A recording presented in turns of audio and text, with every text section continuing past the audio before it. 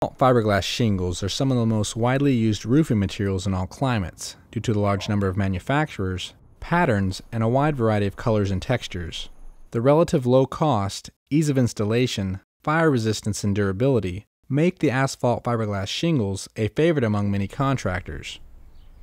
This roof, like the Spanish tile, is installed over top of OSB and tar paper. You can buy asphalt fiberglass roofs that are guaranteed for a lifespan of 20 to 50 years, depending on the environment.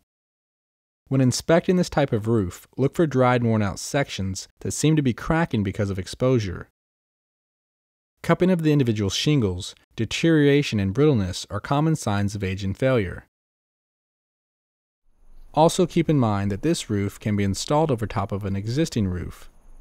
This should not be a problem unless both roofs together create such unevenness that water does not drain properly. On this roof, the asphalt fiberglass shingles were installed over top of a wooden shake roof. You can tell that there is a lot of unevenness to the overall layout of the asphalt shingles. On this roof, the wooden shingles were nailed down tightly, so the asphalt fiberglass roof lies more evenly. Other items to remember is that the asphalt fiberglass shingle should be installed about 3/4 of an inch over the edge of the fascia board to allow water to flow off the edge of the shingle and not run down the front of the fascia board. This roof was not installed 3/4 of an inch over the edge of the fascia board, so now water can soak the fascia board and cause dry rot and potential leakage problems in the future. Metal and panel roofs are common in snow areas and provide great protection to the house when large snow loads are present. Given that these roofs have specialty coatings applied and are galvanized, they are not generally susceptible to rust. However, they can become corroded and begin to leak if damaged. Main areas of concern are the joints where the metal roof comes in contact with the house. Make sure that these areas are sealed and appear to be in good condition. Flat roofs are not as common in new home construction as they were in the 1970s.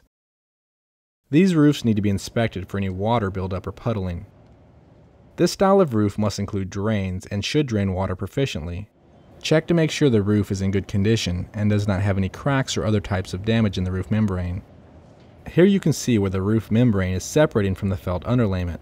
This can cause the membrane to crack and split and will become a problem in the future. Make sure the roof vents are flashed properly and that all found problems are addressed.